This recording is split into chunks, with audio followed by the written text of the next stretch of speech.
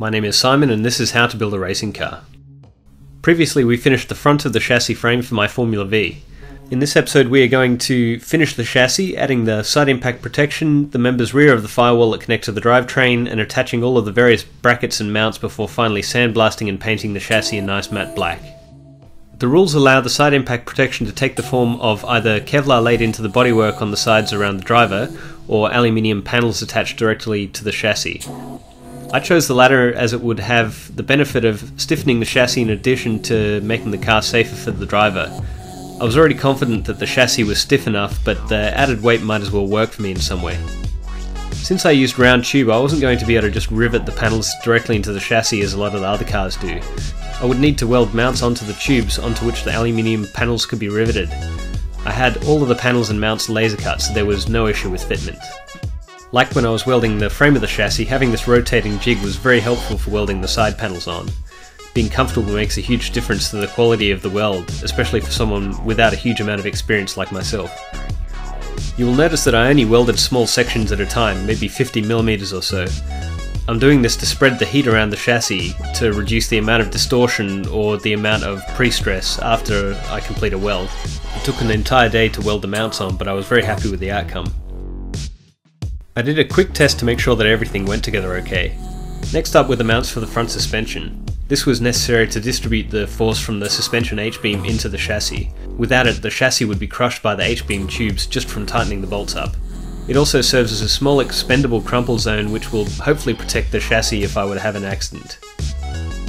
These were made from a combination of plate and tube. I started by simply making each part required for the assembly.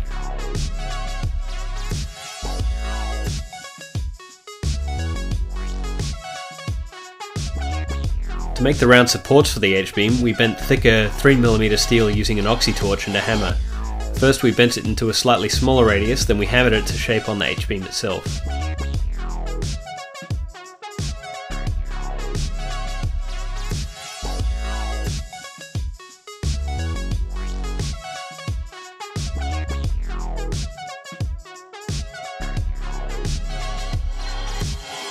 After the mount was complete, I quickly capped the ends of the chassis and tapped the holes into the chassis itself, the H-beam mounting bolts.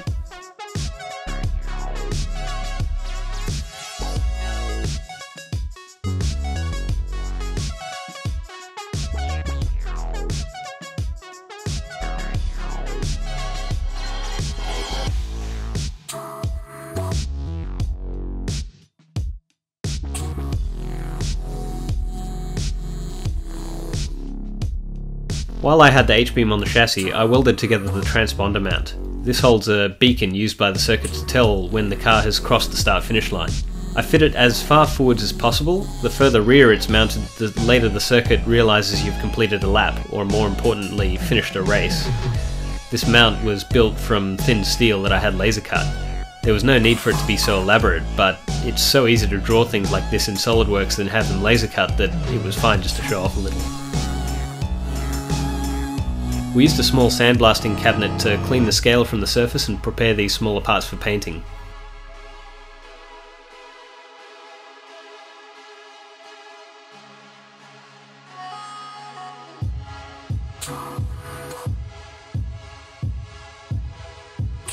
Finally, we gave them a couple of coats of paint in the paint booth to finish them off. Back to the chassis itself. Next we needed to connect the engine and gearbox to the chassis. I had to make two inserts on the lathe for the lower rear mounts. The transmission subframe would bolt onto these.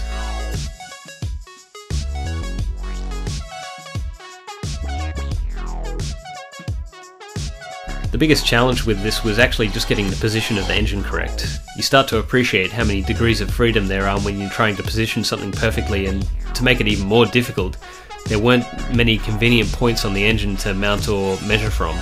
We worked for most of the day getting the position correct before I tacked in the mounting members.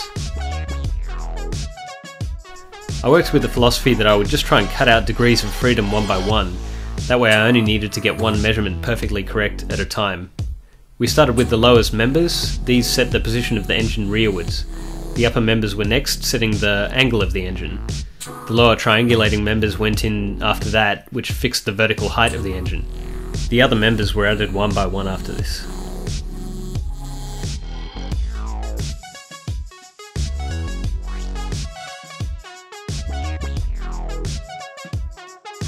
We had a used engine block and gearbox casing for this process, as it was much easier than working with the entire drivetrain assembly. It was safer than working with the precious race engine and gearbox, and there was less to get in the way while we worked.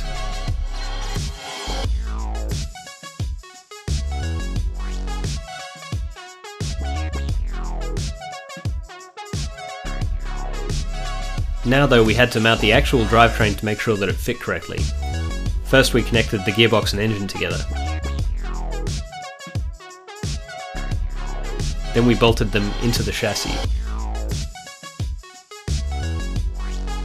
One of the cross bracings had to be moved slightly to miss the intake manifold, but apart from that it fit perfectly.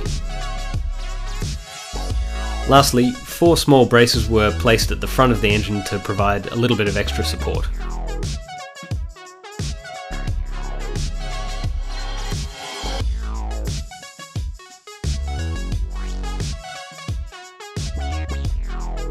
From here, it was onto the smaller mounts and brackets. The front damper mounts were first. These were made from laser cut steel that essentially gusseted a corner of the chassis and provided a standoff onto which the damper could be bolted.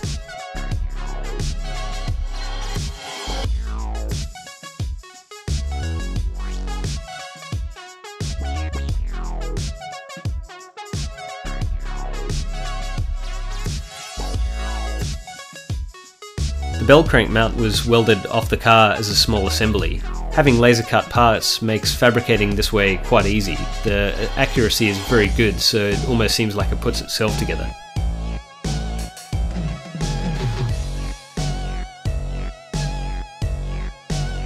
Once the assembly was welded together, I just had to place it onto the car and weld it around the perimeter.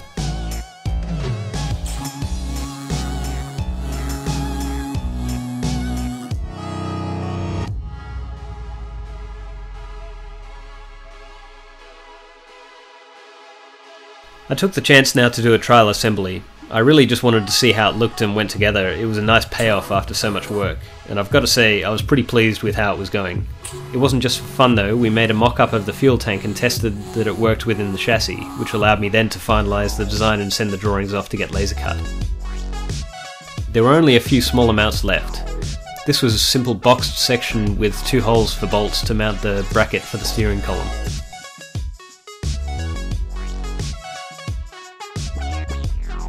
These were the mounts for the dashboard, which also provided secondary mounts for the bodywork. The mounting plate for the pedals and floor, which will also stiffen the chassis. One of the last mounts to go on for the rear roll hoop brace. The design of this mount was dictated by the rules, as was the design of the brace itself where it connects to the roll hoop. The other end doesn't get defined beyond simply needing to be attached to a mount on the gearbox. I tied it into the transmission subframe.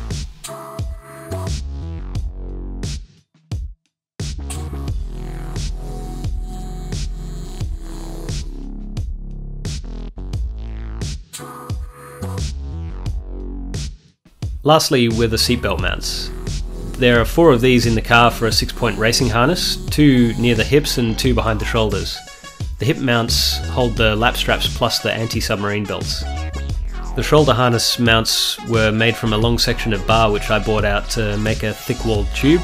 Welding along the length to the roll hoop, these would provide plenty of strength in the event of an accident. The hip mounts were a little bit less straightforward. I had to cut through the chassis tube at an angle to create horizontal holes. Through these holes went small mounts which I had turned up on a lathe. After these were welded in place, we tapped them to allow bolts to be inserted. To complete the chassis, it needed to be painted to provide a protective coating for the steel. We used this ventilated booth my father built to first sandblast the entire chassis. This removed any grease, oil, scale and rust to leave a clean surface perfect for painting. The sandblasting was a really dirty process. It creates a fine dust which combines with the sand and just gets everywhere. It was really slow going as well. Every 20 minutes or so I had to stop and collect all of the sand from the floor, sieve it and then return it to the canister to be reused. The nozzles would actually wear out and become ineffective as well, so to solve that we made a bunch of custom ones on the lathe. After sandblasting, the chassis just needed painting. I used a matte black paint and went over the entire chassis with a couple of coats.